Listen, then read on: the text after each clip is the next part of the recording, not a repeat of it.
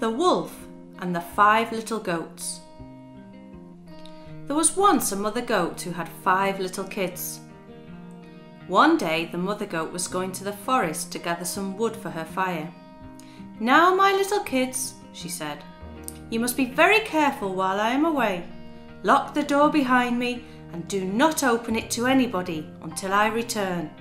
If the wicked wolf should get in, he would certainly eat you."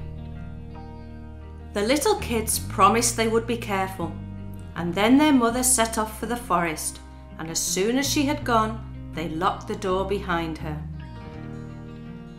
Now, it so happened the old wolf was out prowling that day.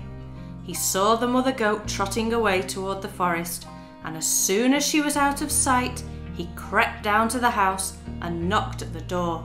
Rap, tap, tap. "Who's there?" called the little kids within. "It is I, your mother, my dears," answered the wolf in his great rough voice. "Open the door and let me in." But the kids were very clever little kids. "No, no," they cried. "You are not our mother. Our mother has a soft, sweet voice, and your voice is harsh and rough. You must be the wolf." When the wolf heard this, he was very angry. He battered and battered at the door, but they would not let him in. Then he turned and galloped away as fast as he could until he came to a dairy. There he stuck his head in at the window, and the woman had just finished churning her butter. "Woman, woman," cried the wolf, "give me some butter. If you do not, I will come in and upset your churn." The woman was frightened. At once she gave him a great deal of butter, all he could eat.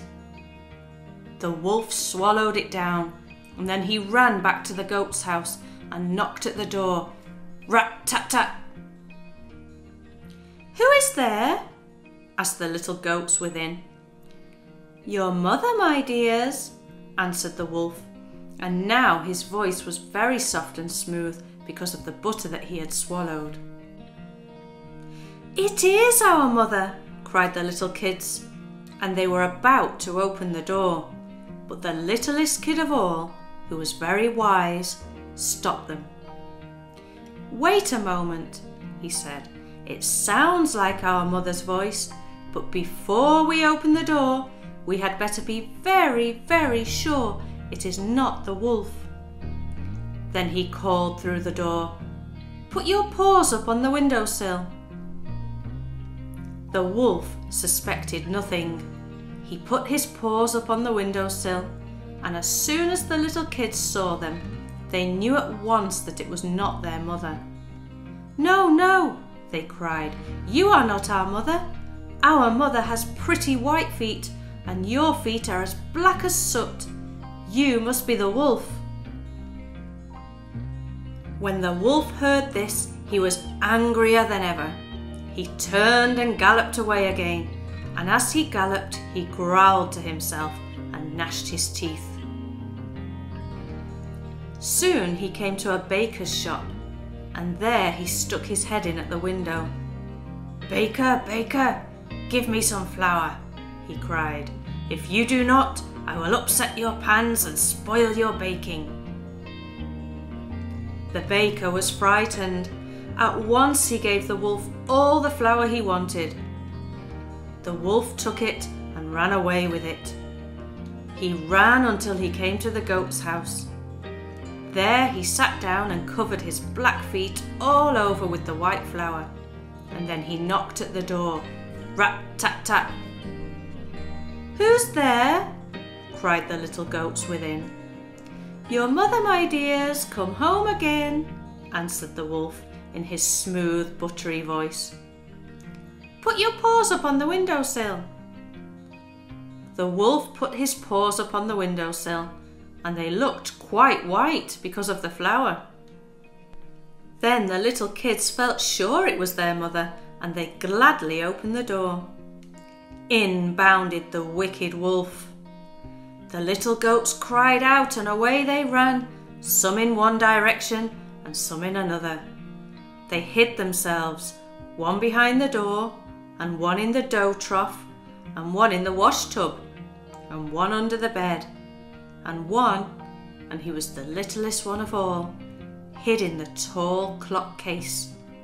The wolf stood there glaring about him, but he could not see a single one of them. Then he began to hunt about for them, but he was in a hurry because he was afraid that the mother goat would come home again. He found the kid behind the door, and he was in such a hurry he swallowed it whole without hurting it in the least. He found the one in the wash tub, and he swallowed it whole too. He found the one in the dough trough, and it too he swallowed whole. He found the one under the bed, and he swallowed it whole. The only one he did not find was the one in the clock case, and he never thought of looking there. He hunted around and hunted around, and he was afraid to stay any longer in case their mother came home. By now the old wolf felt very heavy and sleepy. He looked around for a place to go in order to lie down and rest. Not far away were some rocks and trees.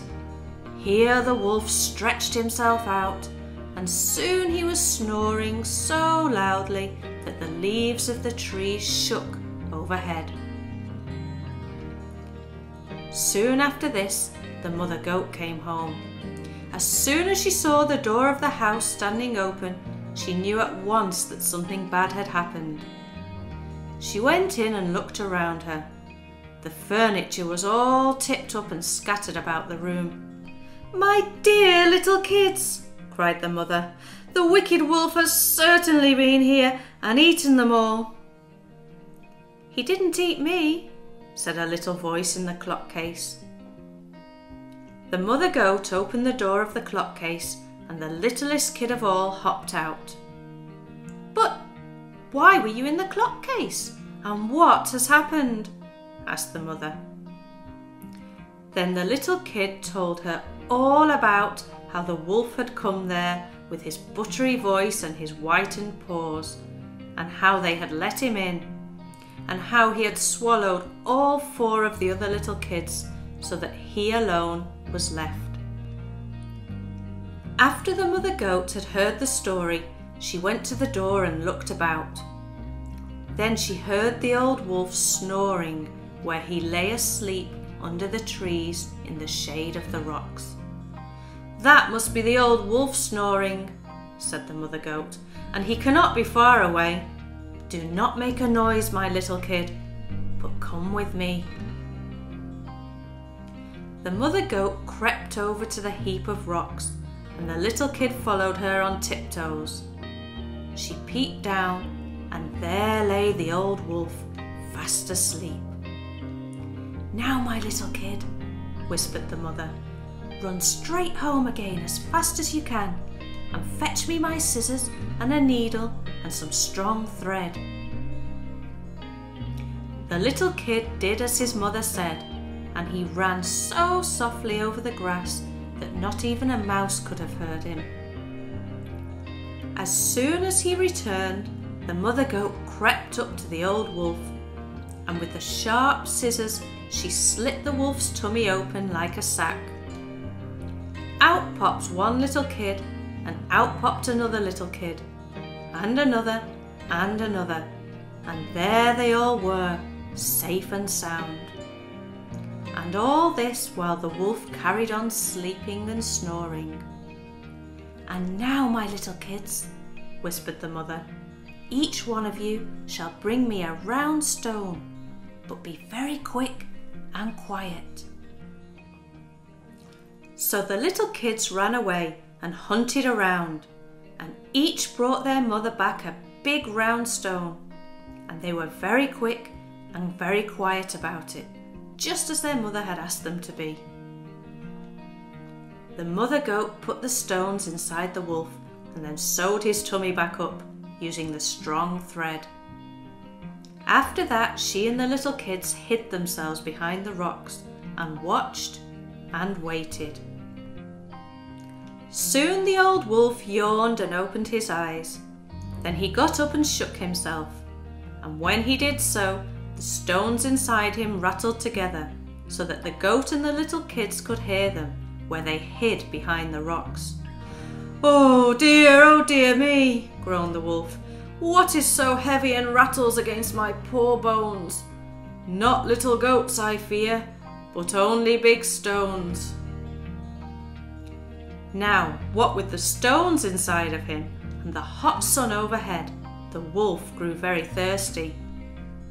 Nearby was a deep well, with water almost up to the top of it.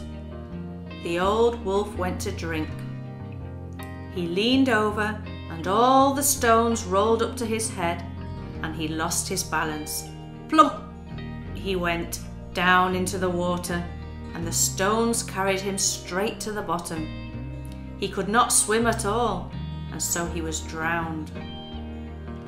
All the little kids ran out from behind the rocks and began to dance around the well.